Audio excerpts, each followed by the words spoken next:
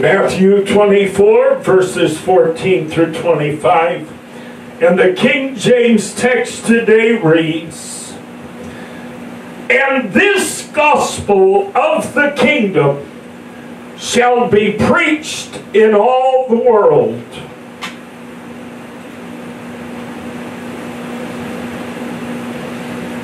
for a witness unto all nations, and then shall the end come.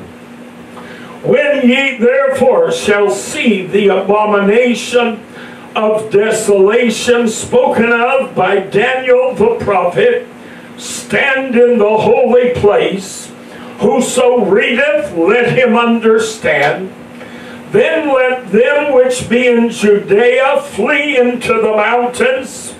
Let him which is on the housetop not come down to take anything out of his house. Neither let him which is in the field return back to take his clothes. And woe unto them that are with child, and to them that give suck in those days. But pray ye that your flight be not in the winter, neither on the Sabbath day. For then shall be great tribulation, such as was not since the beginning of the world to this time, no, nor ever shall be. And except those days should be shortened, there should no flesh be saved. But for the elect's sake, those days shall be shortened. Then if any man shall say unto you, Lo, here is Christ, or there, believe it not.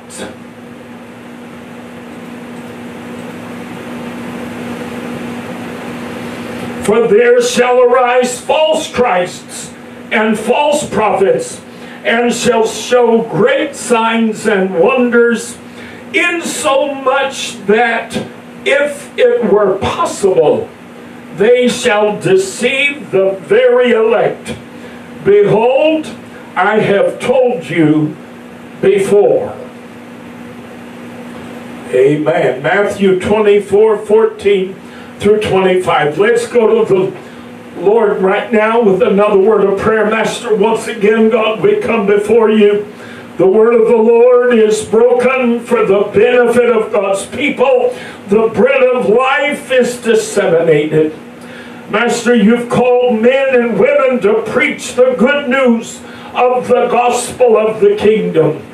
And Lord, you have placed within our hands the great and awesome responsibility of declaring unto the people of God, thus saith the Lord. I pray, God, right now, by the anointing and presence and power of the Holy Ghost, that you would touch the lips of your servant, that you would help me to deliver faithfully, adequately, efficiently the Word of God, that the people of God might benefit from it. Lord, today we need the anointing of the Holy Ghost in our world. We need the anointing of the Holy Ghost in the church like we've never needed it before. Touch me, oh God. Help me to deliver this message in a manner that will be effective.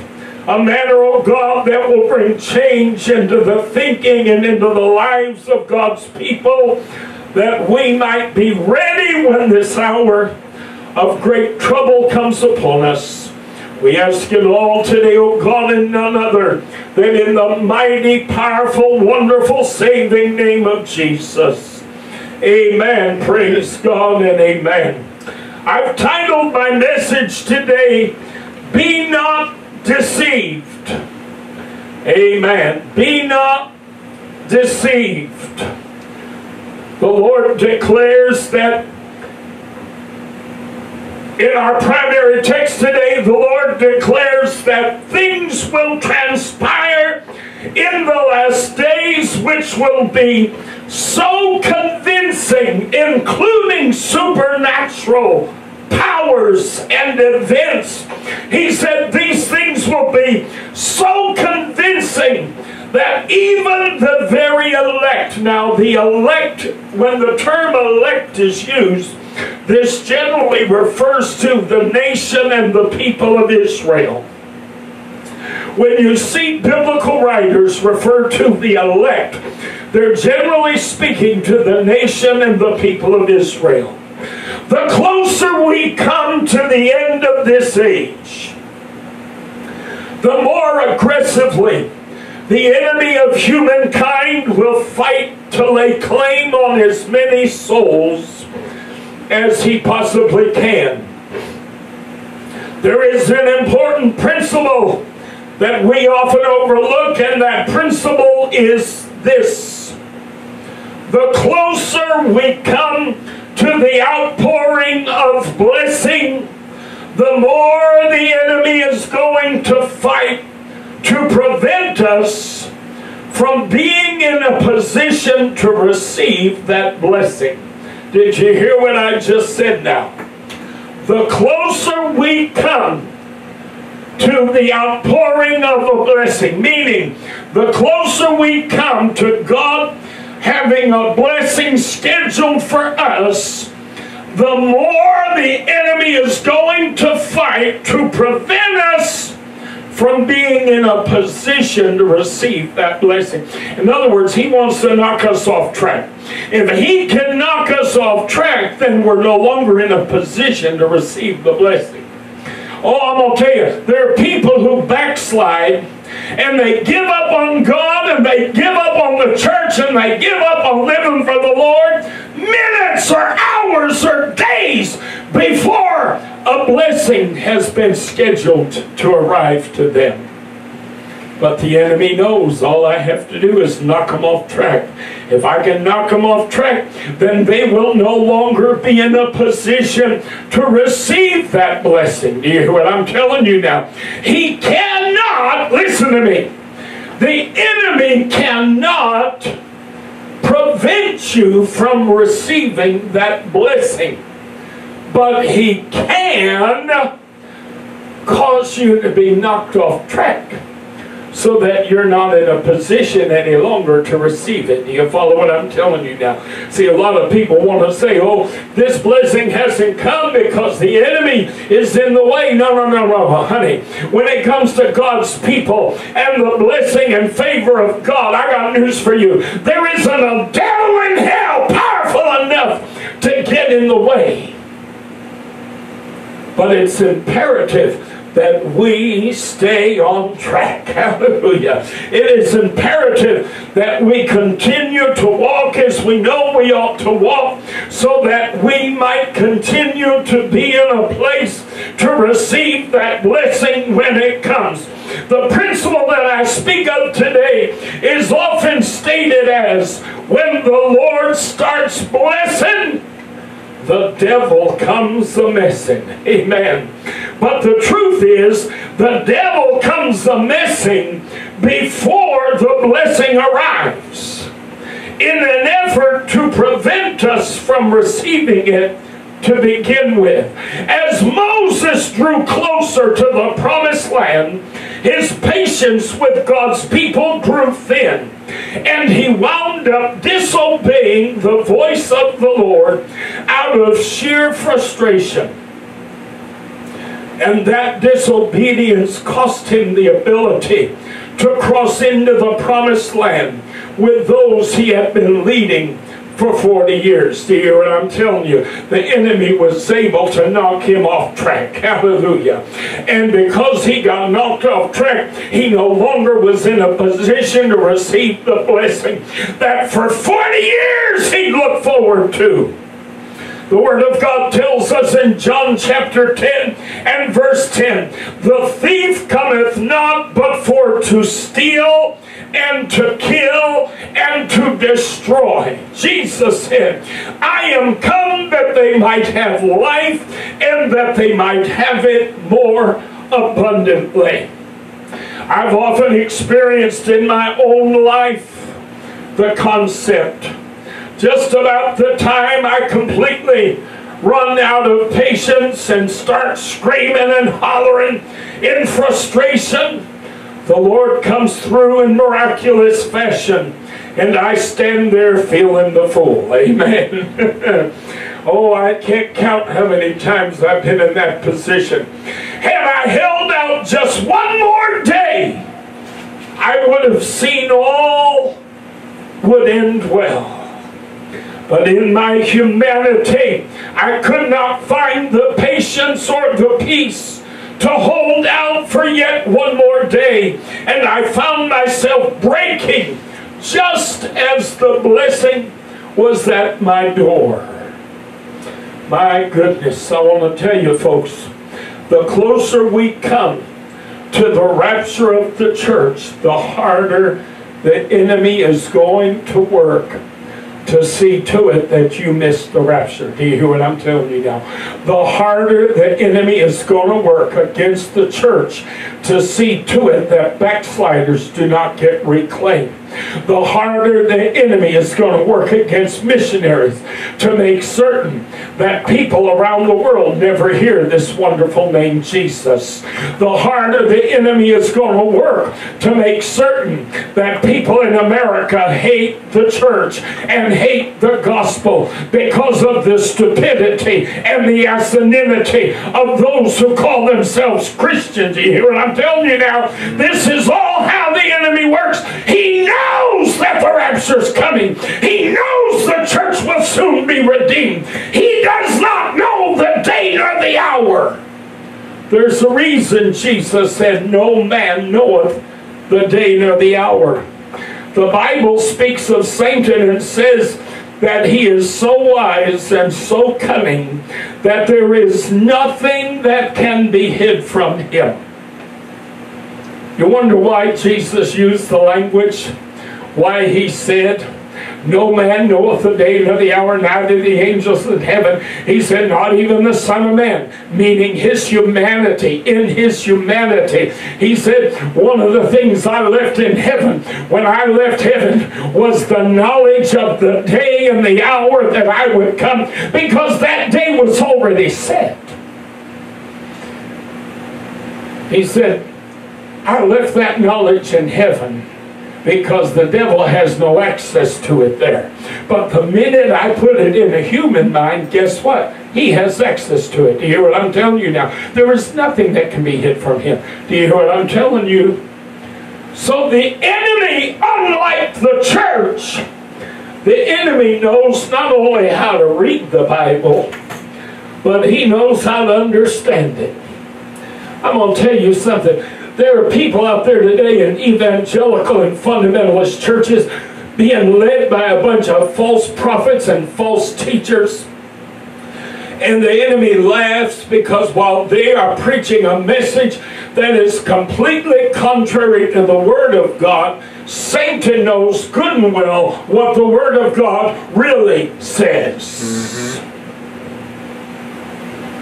I'll tell you something. The devil's a lot more panicked today about the return of Jesus Christ and the rapture of the church.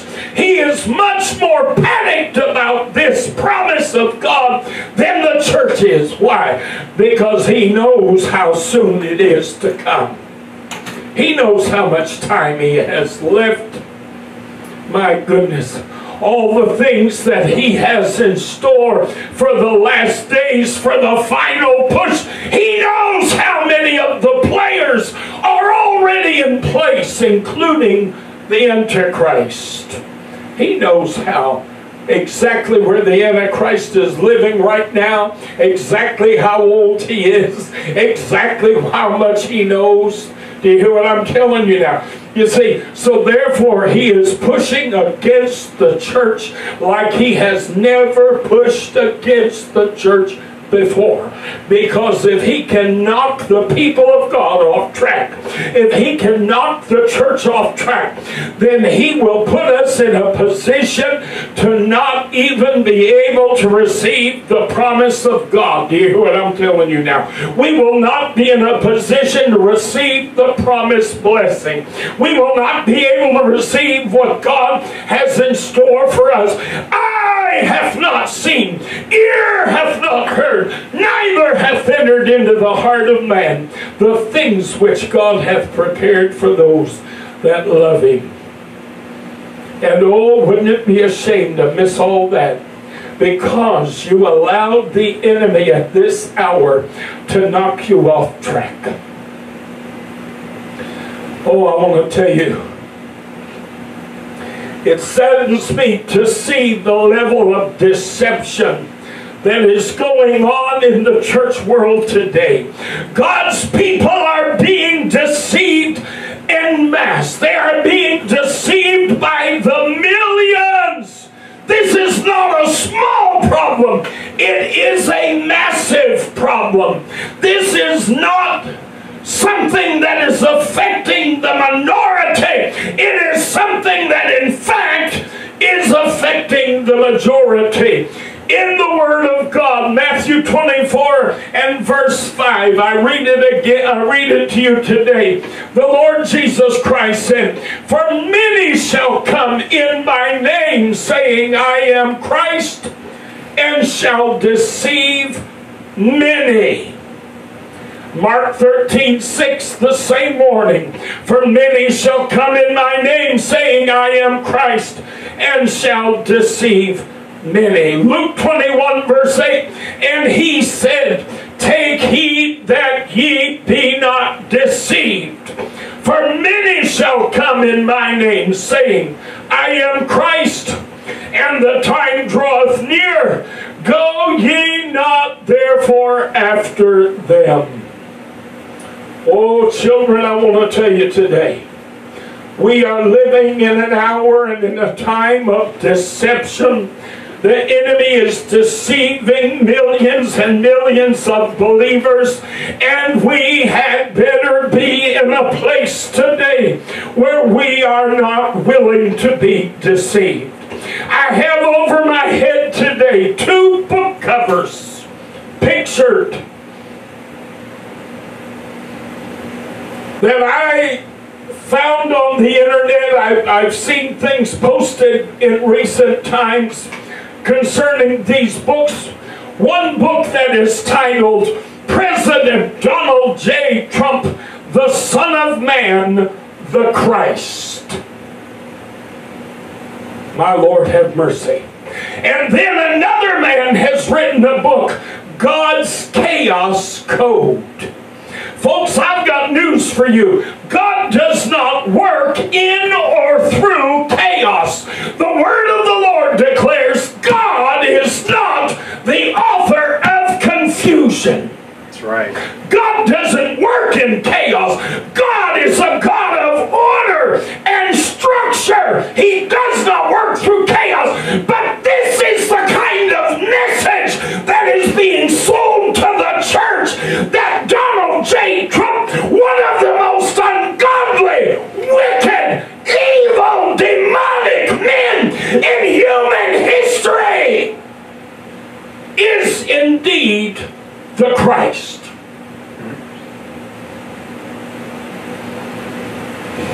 And there are millions upon millions of Christians who are today believing this foolishness. Oh, children, I want to tell you, I don't know why this thing keeps changing on me.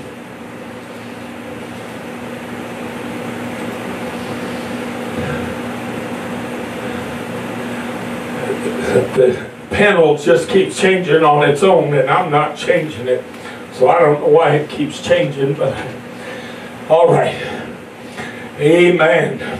Interestingly enough, listen to me, children, the spirit of Antichrist is not identified by permissiveness or the preaching of the acceptability of compromised conduct. That's not how the spirit of Antichrist is identified. The spirit of Antichrist is identified, rather, by the acknowledgement of the divinity of the Lord Jesus Christ. It is this truth which will separate the sheep from the goats. And many in the church today have been so distracted by the false leaders and false teachers of this age that they are focused entirely on the wrong issues and have left themselves wide open to be deceived in areas that really count and that really matter. In 1 John 4, 1 through 8, Beloved, believe not every spirit, but try the spirits, whether they are of God, because many false prophets are gone out into the world. Hereby know ye the Spirit of God. Every spirit that confesseth that Jesus Christ is come in the flesh is of God. And every spirit that confesseth not that Jesus Christ is come in the flesh is not of God. And this is that spirit of Antichrist, whereof ye have heard that it should come, and even now already is it in the world. Ye are of God, little children, and have overcome them, because greater is he that is in you than he that is in the world. They are of the world, therefore speak they of the world, and the world heareth them. We are of God. He that knoweth God heareth us. He that is not of God heareth not us. Hereby know we the spirit of truth and the spirit of error. Listen, beloved, let us love one another, for love is of God. And every one that loveth is born of God and knoweth God. He that loveth not knoweth not God, for God is love. The one thing we see happening in the church world today is the glaring absence of love. More hatred and malice is being broadcast from pulpits today than has ever been broadcast from pulpits before. Whereas at one time, groups that embraced and preached a hateful, condemnatory, loveless message were viewed as the outliers and objectionable, they now have become the majority of evangelical and fundamentalist Christianity. People and certain groups within our population today are preached against and identified as the enemies of society, the enemies of the church, the enemies of our government. And preachers no longer admonish believers to live as the Lord has called us to live and to walk in love toward those who are both in and outside of the church. In Ephesians 5, verses 1 through 12, the word of the Lord declares, Be ye followers of God as dear children, and walk in love, as Christ also hath loved us, and hath given himself for us, an offering and a sacrifice to God for a sweet-smelling savor. But fornication and all uncleanness or covetousness, let it not be once named among you, as becometh saints. Neither filthiness, nor foolish talking, nor jesting, which are not convenient, but rather giving of thanks. For this ye know, that no whoremonger, nor unclean person, nor covetous man, who is an idolater, hath any inheritance in the kingdom of God. Let no man deceive you with vain words, for because of these things cometh the wrath of God upon the children of disobedience. Be not ye therefore partakers with them. For ye were sometimes darkness, but now are ye light in the world. Walk as children of light.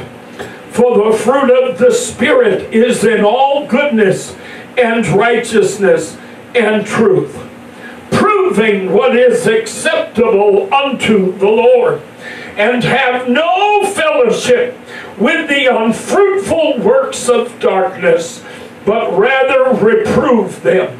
For it is a shame even to speak of those things which are done of them in secret. Today the church will embrace and defend men who are wicked to the core and who have a reputation for openly embracing a lifestyle that is not at all reflective of faith in God and a walk with Jesus Christ. This is contrary to the instruction we have received from the Word of God.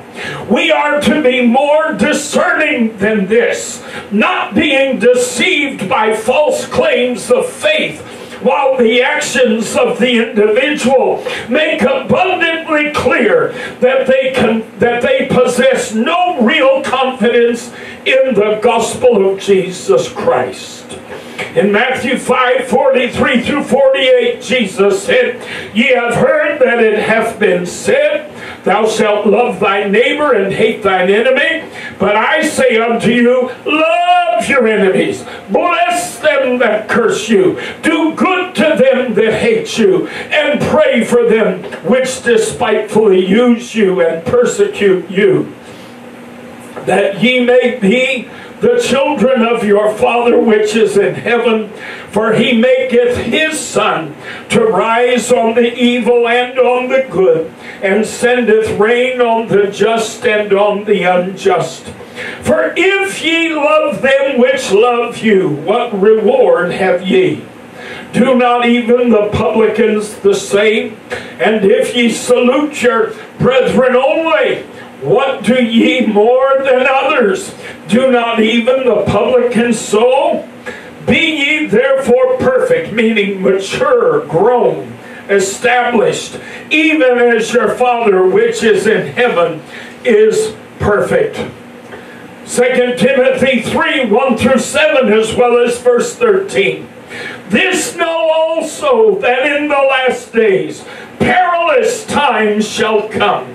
For men shall be lovers of their own selves, covetous, boasters, proud, blasphemers, disobedient to parents, unthankful, unholy, without natural affection, truce breakers, false accusers, incontinent, fierce, despisers of those that are good, traitors, heedy, high-minded, lovers of pleasures more than lovers of God, having a form of godliness, but denying the power thereof.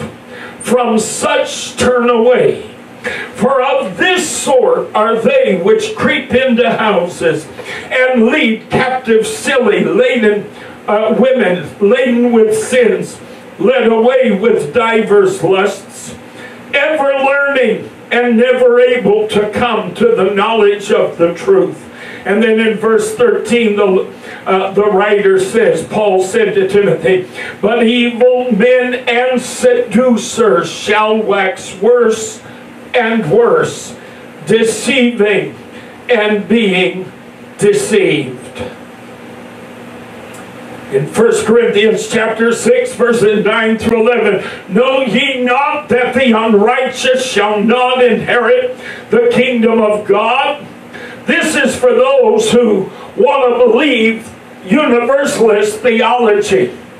You see, there are people out there today who want to tell you that in the end, everybody's going to be saved. There is no distinction. There's no such thing as being born again. There's no such thing as being numbered among the redeemed. There is no such thing as being numbered among the righteous. In the end, all of humanity will be saved. But the writer today answers this false doctrine in 1 Corinthians chapter 6, 9 to 11. Know ye not that the unrighteous shall not inherit the kingdom of God? Be not deceived. Neither fornicators, nor idolaters, nor adulterers, nor effeminate, and I'm going to address that in a moment, nor abusers of themselves with mankind, nor thieves, nor covetous, nor drunkards, nor revilers, nor extortioners shall inherit the kingdom of God. And such were some of you. But ye are washed, but ye are sanctified, but ye are justified in the name of the Lord Jesus and by the Spirit of our God. Folks, since the beginning of time, there have been many non-believers who would gladly attend church. But this does not mean that they embrace the faith.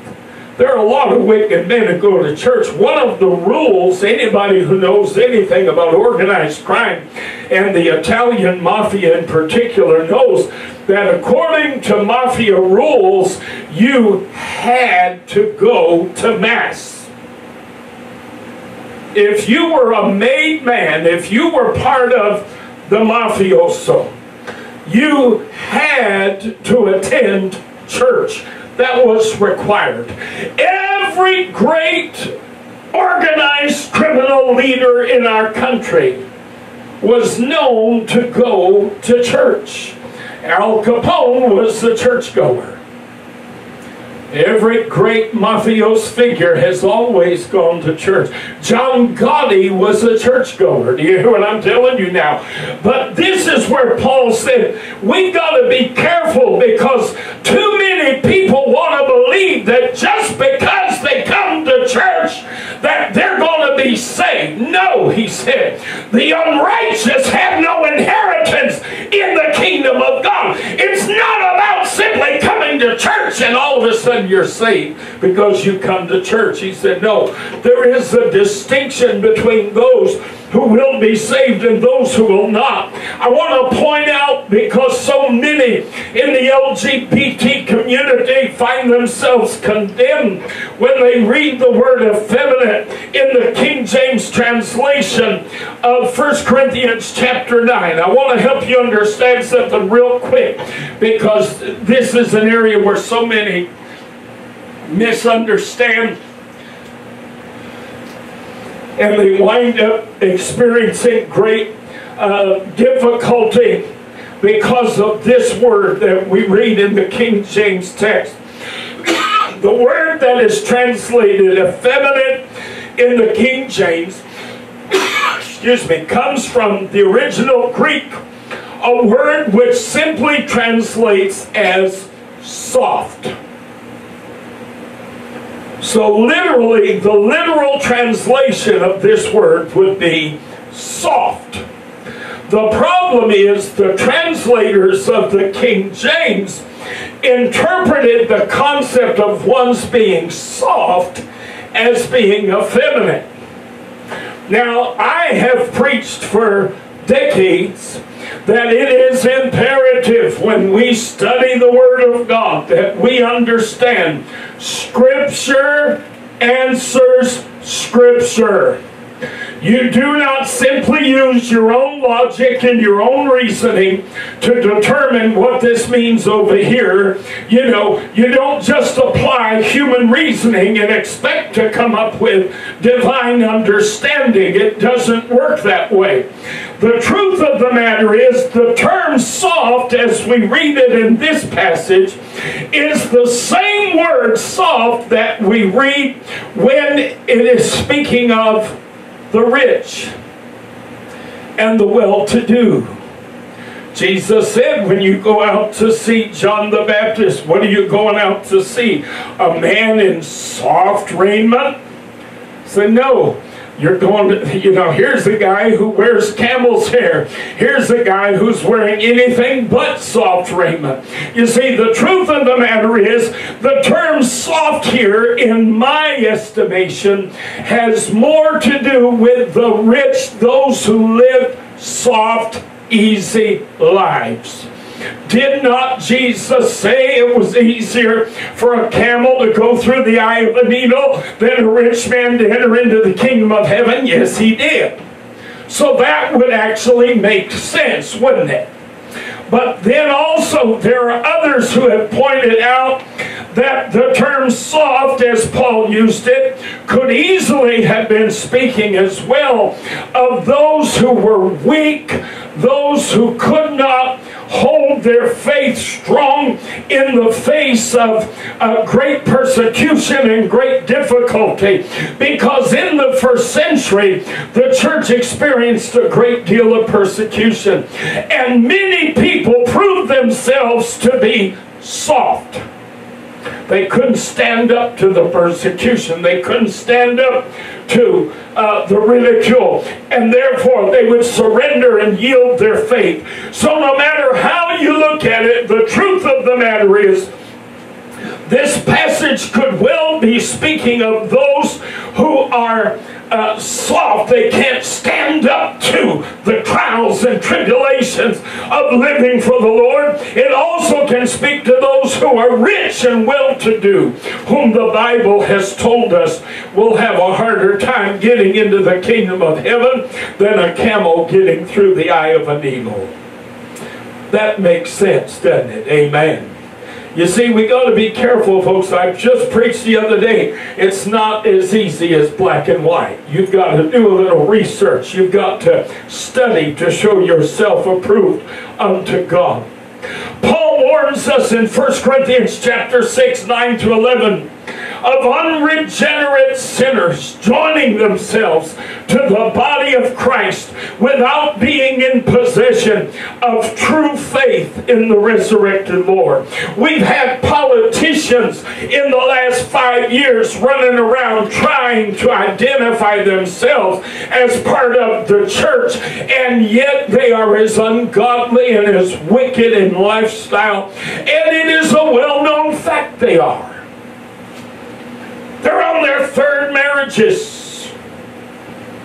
They got babies with women all over the place. They have been involved with prostitutes while their wife was married and while their wife was pregnant.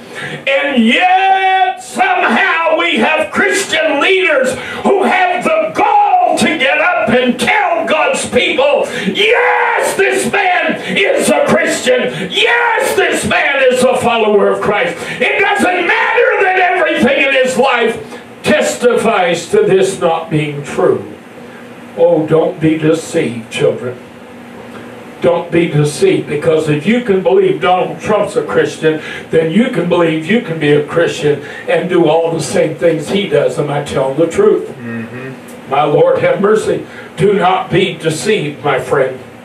In Titus chapter 3, verses 1 through 8, the author writes, put them in mind to be subject to principalities and powers, meaning to government and authorities, to obey magistrates, that means law enforcement, to abide by the law, to be ready to every good work, to speak evil of no man.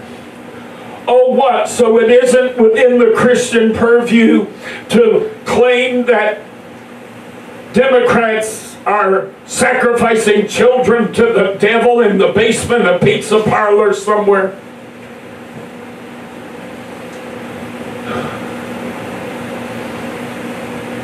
I'm sorry, that's not the way my Bible reads. My Bible said to speak evil of no man. To be no brawlers, meaning not to be argumentative and debative, but gentle, showing all meekness unto all men. For we ourselves also were sometimes foolish, disobedient, deceived, serving divers lusts and pleasures, meaning desires and pleasures, living in malice and envy, hateful and hating one another. But after that, the kindness and love of God our Savior toward man appeared, not by works of righteousness which we have done, but according to his mercy he saved us by the washing of regeneration, baptism in the name of the Lord Jesus Christ for the remission of sin, and renewing of the Holy Ghost, baptism with the Holy Ghost. Hallelujah. Acts 2:38, my friend, is being mirrored in this passage. Which he shed on us abundantly through Jesus Christ our Savior. Isn't it funny that in the same passage Titus says God our Savior and Jesus Christ our Savior in the same identical passage? That being justified by his grace, we should be made heirs according to the hope of eternal life. This is a faithful saying, and these things I will that thou affirm constantly, that they which have believed in God might be careful to maintain good works. These things are good and profitable unto men. Oh, children, don't be deceived. Don't be deceived. We're getting closer to the end of this age, and the enemy is pulling out all the stops to deceive as many of God's people as he possibly can. And you know what? It's working. We're not seeing the move of God in Pentecostal churches like we did just even 30 years ago, 40 years ago, never mind 100 years ago. We're not seeing the move of God. We're not seeing things happen in Spirit-filled churches like we used to see. Why? Because the enemy has got the church distracted. He's got the church fighting culture wars. He's got the church fighting political wars instead of being focused on spiritual things and living as the Word of God has called us to live, being the testimony and the witness before a lost and dying world that God has called us to be. Don't be deceived. If you live like the world, if you've got as much hate in you and anger in you and malice in you as they do, then folks, you're going to experience the same end they experience. Don't deceive yourself. Don't kid yourself. The church today looks more like the world than the church has ever looked. Cracks me up when I see these idiot politicians getting on television or on the radio and saying, oh, the church is supposed to inform the government how to do things, not vice versa. Baloney. The church is not supposed to be married to the government in any way, shape, size, or form. The church's mission is spiritual. The government's mission is natural and carnal. It is not the church's business to dominate or control any organization or structure in this life. And saying so is deception. You are fooling the people of God. And the thing that makes me laugh is, where is the distinction between the church and the world? I don't see it. The church is as angry. Why are so many people following after politicians like Donald J. Trump? Oh, because he expresses the anger that we feel. He's angry and he expresses our anger. Oh, really? So what you're telling me then is the church is as angry as the world is. Hello now. The church is as hateful as the world is. The church is as spiteful as the world is. The church is looking for revenge just as quickly as the world is looking for revenge. Am I telling the truth? Lastly, today in Romans 2, 1 through 10, the Apostle Paul writes, therefore thou art inexcusable, O man, whosoever thou art that judgest. For wherein thou judgest another, thou condemnest thyself. For thou that judgest, listen, doest the same things. It's always amazed me how a secular homophobia looks absolutely no different than religious homophobia. No, homophobia is homophobia. It don't matter whether it's in the church or out of the church. It looks the same in either place. The only difference is the church tries to quote scripture to justify it. But they use all the same arguments. But listen, Paul said in Romans chapter 2, he said, while you're judging somebody else, he said, all you're doing is bringing condemnation down on yourself because you're doing the same identical things they're doing. You accuse them of being hateful, you're being hateful. You accuse them of being malicious, and you're being malicious. You accuse them of trying to control the world, and you're trying to control the world. Am I telling the truth? Mm-hmm. Verse 2, but we are sure that the judgment of God is according to truth against them which commit such things. And thinkest thou this, O man, that judgest them which do such things, and doest the same, that thou shalt escape the judgment of God? Or despisest thou the riches of his goodness, and forbearance, and longsuffering, not knowing that the goodness of God leadeth thee to repentance? But after thy hardness and impenitent heart treasurest up unto thyself wrath against the day of wrath and revelation of the righteous judgment of God, who will render to every man according to his deeds, to them who by patient continuance in well-doing seek for glory and honor and immortality, eternal life. But unto them that are contentious and do not obey the truth, but obey unrighteousness, indignation and wrath, tribulation and anguish upon every soul of man that doeth evil, of the Jew first, and also of the Gentile. But glory, honor, and peace to every man that worketh good, to the Jew first, and also to the Gentile. For there is no respect of persons with God. You know, I'm going to tell you something. I've been doing affirming ministry now for 30 years.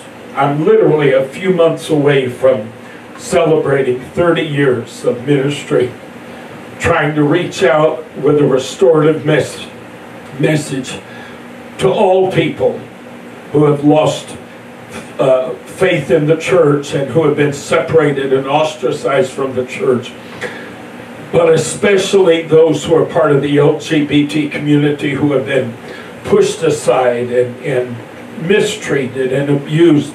And believe me, I've been there, so I know what I'm talking about. I know this goes on. But I've been 30 years now trying to minister a message of restoration and reconciliation and healing to people who feel as though the church has failed them, who feel as though God's people have failed them. And they have.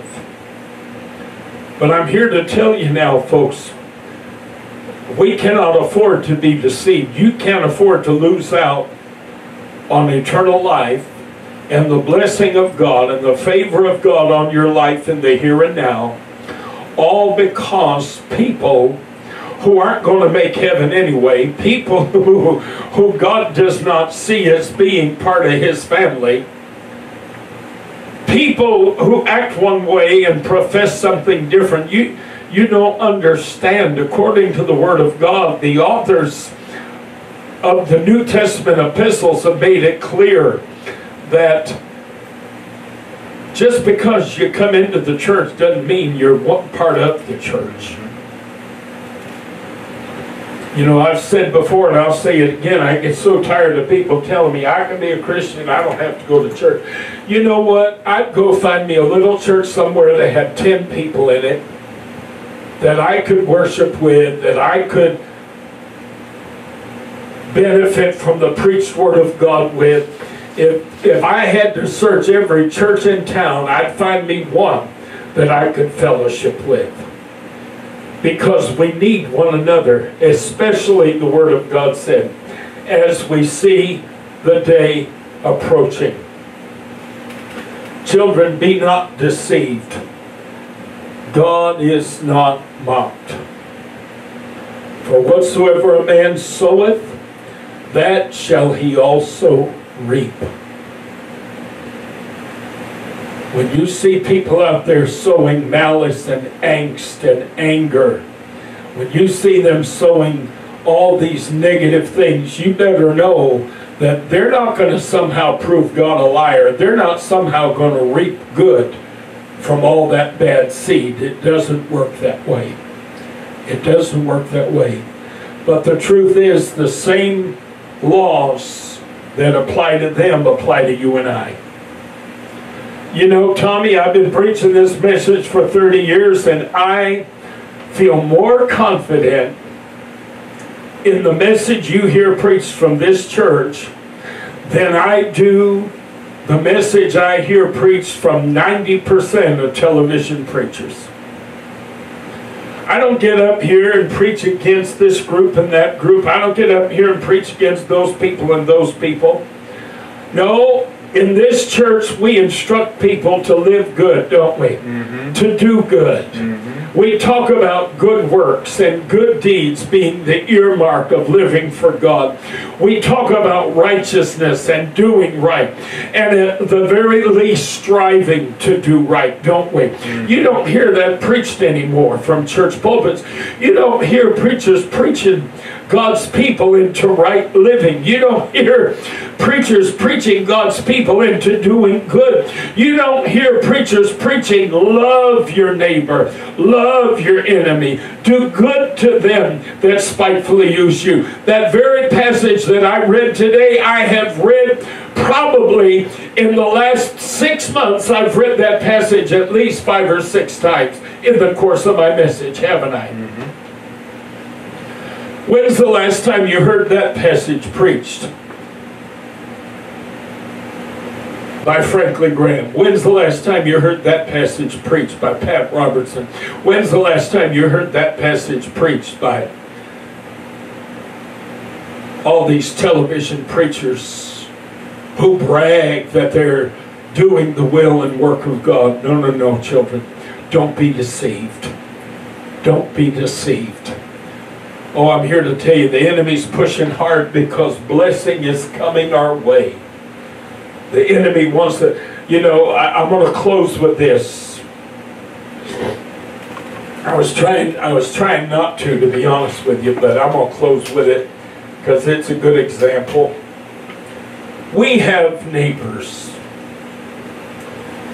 Never in the history of my life have I ever not gotten along famously with my neighbors. I've always gotten along very well with my neighbors for the most part. I've never had trouble with neighbors. If they need help, I'm there to help them. If they need something, I'm happy to lend it to them. Or if they need their lawn mowed, I'm happy to mow it for them. We had one little neighbor across the street from us here. He since has passed on, bless his heart. He was a little old Baptist man. And his lawn would grow up real tall and everything because he couldn't get out and mow it. And I guess he couldn't afford to hire anybody to mow it either. So when I would go out to mow our lawn, I use a riding tractor mower, you know. And after I was done with our lawn, I'd go down the road a little bit, go down and come up the other side because that's the only way I could go down off the sidewalk, you know. I'd come up the other side, I'd mow his front lawn for him. And he was so grateful and he was so pleased, and he told me, he said, you know, he said, you are living Christianity the way Christianity is supposed to be lived. That's what he told me one time. And he said, and I'm so grateful. He said, I can't even tell you how grateful I am. And you know, I didn't mind doing it for him, did I, Booby? Nope. One time, we hadn't lived here very long. I noticed that my neighbor next door, their lawn was kind of high. And here in Texas, and Dallas especially, we have these people that drive around code enforcement, and they'll give you a ticket if your lawn is high and stuff, you know. So like a fool, I decided I was going to try to be nice to my neighbor, and I mowed my lawn, and then I went ahead and mowed their front lawn for them too. Now I did it not as an insult to them. I wasn't trying to say, y'all don't take care of your lawn, so I'll take care of it for you. No, I did it thinking I knew this was an older couple. And I told Tommy, I said, normally the old man's out there mowing his lawn regularly and everything. I said, maybe he's sick or something, so I'm going to do it as a way of trying to help them a little bit, you know. Well, we hadn't lived here very, very long. I mean, maybe a month or two when I did that. And next thing you know, every time I see one of those people, the neighbors, the couple, the man or the woman, every time I see one of them starting to walk over toward me, I'd be mowing the lawn and one of them start coming toward me on my tractor. And they'd walk right into our property, you know, and come to me on my tractor. And I knew, after a while, I learned that the minute I saw them coming to me, they were going to start griping and groaning and throwing a hissy fit over something. Because this is what they proved to do. Every single time, without exception. They never came over to just shoot the breeze, you know. That old fella that used to live kind of crossways from us across the street, bless his heart, he'd see me out there mowing and he'd come over and he'd start talking to me. But he'd be talking about the weather and talking about this and that. And I couldn't get my lawn mowed because he was a talker. He'd just talk and talk and talk. But he didn't come over to complain. He'd just come over to shoot the breeze, you know. Well, these people, they don't shoot the breeze. The only reason they ever walked over in my direction was to complain about something. And they would complain about the most foolish, idiotic stuff you ever heard in your life. The old lady, well, you mowed 3 inches into our property line. The property line is right here. Do you see this crack between these sidewalk panels here? Well, that's the property line right there. So I would try my best to mow up to that line. Well, of course, folks, I don't care how perfect you are, you're never going to be able to do exactly, you know, on a certain line. And she'd come griping because I went 1 inch over her. Literally, this is how ridiculous it got. I spent thousands of dollars, literally, putting in flower beds that were no maintenance on the side of the house facing their property, right along the front of the house, right along their property line. I put a flower bed, went all the way down to the road almost.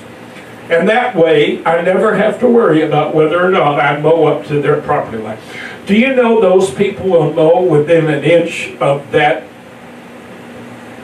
border that I put for this flower bed? And then they'll sit there and wait for us to come trim the other inch on the other side, facing their property.